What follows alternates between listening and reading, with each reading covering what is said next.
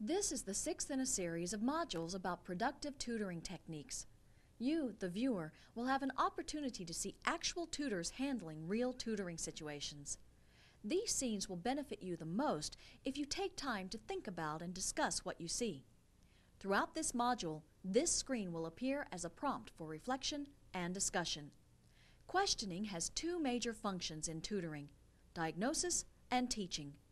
Usually, students do not or cannot explain exactly what they know and don't know, so tutors ask questions to locate the source of the confusion. Tutors may also use questions to lead students toward correct ideas and applications. To effectively use questions for either purpose, tutors must employ good listening skills. Questions may be classified as closed-ended or open-ended. Both types of questions are useful in tutoring, but they elicit different kinds of responses. Closed-ended questions are those which may be answered with only a word or a phrase. Tutors should avoid asking a question in a closed-ended form when they want students to elaborate. Open-ended questions generally require more thought and more words to answer, and they are more useful in getting students to verbalize their ideas. So here it's telling you why this one couldn't react, and what is it telling you? It's the no benzylic hydrogens. So I guess if the C, the benzylic carbon, if it's not connected to any hydrogens, it can't go through that reaction. Right. So how would you start?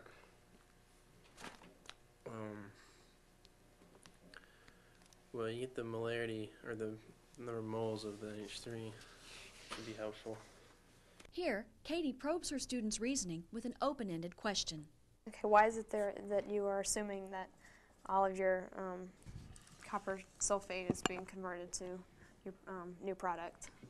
What tipped you off? Because the KF's real high. Right. Okay. That's pretty much essentially the way it's going to be for all like complex ions, right? Right. Problems. I just have to make sure I know what a complex ion is. Right. And just always remember that it's a metal surrounded by... And then deal with KF. Right. As well. An open-ended question may be used in combination with a closed-ended question, as seen here. Right. So which one here is your limiting reagent? I don't know. Let's see. And they give you this one in molarity already. Mm-hmm. That one's going to be limiting reagent. Exactly. That's right. So and how could you tell that? Because it's a smaller number. Good. All right. Good, open-ended questions often result in the student asking questions back to the tutor. On such occasions, the tutor learns more about what the student does and does not know. How do you think you're going to start? Okay. I figure if I have, they want above the x direction. Okay. Would I need to find the velocity in the x and the y? Break it up? Let's see some more examples of open-ended questions. What are you working on? On a report on a research article on memory and cognition that I have to do for my psychology class. And this is what it looks like. I wrote it, and as I told you before, it's like hard as heck to understand, so I think pretty much I covered what I wanted to say. And we could put it in vector form by doing what? How would we put this parameterization into vector form? It's just like 2 sine d theta. Right, and then you'd add them all up. Okay, since your x is in your exponent, what do you have to do in order to solve for x? Why is that one? Why did you subtract that one? Compute f to the negative 1 of 2. Tell me in words what that's saying.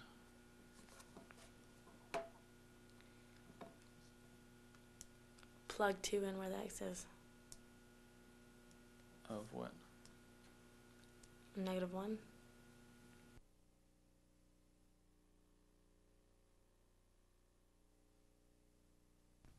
Tutors often use questions that tap into different levels of knowledge as classified by Bloom's taxonomy, particularly at the memory, comprehension, and application levels. Comprehension and application questions are generally open-ended because students usually will have to think and speak at length to explain concepts and how they are applied. On the other hand, memory or recall questions are usually closed-ended. Memory level questions are used by tutors to see if the student knows the details needed to form larger concepts and work problems. Let's see some examples. What's the acceleration due to gravity? Negative 9.8. Okay. What's the definition of a Lewis acid? Something that has the ability to accept electrons. Right. Okay, what does I stand for? No clue. Oh, -1.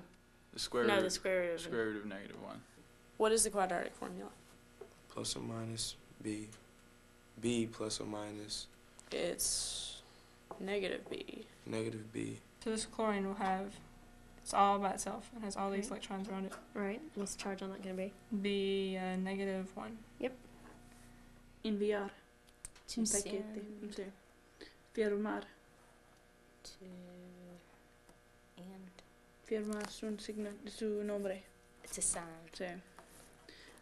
Buzón. Si tú tienes una carta, ¿dónde probaste? Pare. Mailbox. A comprehension level question requires the student to explain a concept or form a short reply that demonstrates comprehension of the concept. Energy input is required to break chemical bonds. What does that mean? Okay. Energy input. What would you think that would mean? Your work. Right. Okay. What is this work going to do? It's going to break the bonds. So what does it mean if something is oxidized? Means it gains an electron. Observe Marcia's reaction when her student has difficulty with a question phrased at the comprehension level. After waiting and observing the student, Marcia rephrases the question at the memory level. I plus 8.71J Now what is that? over. This is the velocity when it's coming to stop. Okay. If you have a final minus original, it's a Change. right. So you want to say that's delta V. Okay. Right. So the change in velocity is this much. Mm-hmm. Let's look at some other examples of comprehension level questions. But what happened to the nitrogen in going from NO3 to NO? It lost electrons. No, it gained. Do you still? Okay, All right, so is O just -2? Oh, isn't it still -2? All right, and this has to be neutral, so this is going to be 2. Right. All right. So if it went from plus 5 5 to 2. to plus 2, what happened to it? It gained electrons. Right, exactly. Okay, they were individually studied. What does that mean? Well, I mean, it was, every time the experiment was going on, they were alone in their structure, and it's not a big group thing. I mean, even looking at the answer that they give there, what difference did the triple bond make? It's going to have 2 double bonds on it. So this one will stay exactly where it is. It'll just, this one will go here, and then this one will go here, and this one will... Yep. Okay. What is the domain? What is the range? What's like a definition? Doesn't have to be the word for word book definition, but what is that? The domain is what x equals. Mm-hmm. The range is what y equals. Right.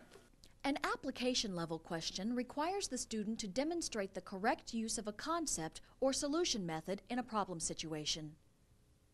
And you want to find out where that line crosses the x-axis. How would you do that? Solve for x. Yeah. So if you want to find out in this equation, like where it crosses the x-axis, how would you do that? Just solve for x again. Yeah. But it says there's more than one 0, so there's more than one answer for x. Mm-hmm. Just set it equals 0. Yeah. What other form can you change it to that would make it easier to solve for x?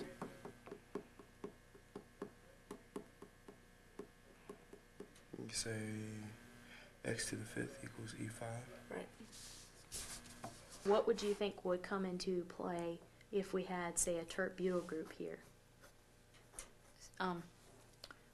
The sterics effects. So this if it was sticking up, it would be harder to get to because this is also sticking up, so it would need to be sticking down. Yep. So this would be the major. Mm-hmm. This would be the minor. What would have to happen for those two carbons to form a double bond? Better if we lose the hydrogen. Say if you wanted to find out how much was left,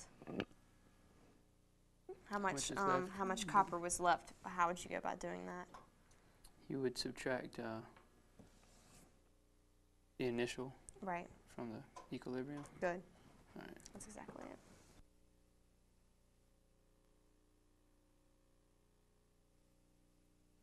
Questions can be used to lead students to the correct concept. This technique, called Socratic questioning, is preferable to lecturing because it builds on the student's own ideas. Okay. What's the difference between this and, say, this one? It has Mm-hmm. the double bond, the alternate double bonds. So So why can't it add here? because it's already got 4 bonds to it, so it's got to add over here. What does it tell you? It doesn't work. Right. So what's your other method for doing? Quadratic. Yeah. So I'll just plug this in the quadratic equation. Mm-hmm.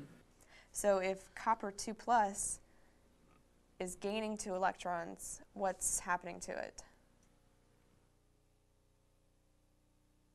It's being reduced. Right. So which is the oxidizing agent and which is the reduction agent? This is the oxidizing agent, and this is the reduction agent. Good. That's some strange stuff. Where your oxygen is going to be on this? They can't be there, there, there, or there. So it'd have to be here. Mm-hmm. And on this one, it can't be there, there, there. This one can't have an oxygen, can it? And be an ether. And be an ether, right. Where can it have an oxygen and what would it be? You can have one here and it'd be an alcohol. Right. Okay, you're right. It's a problem with the verb. Tell me about the verb.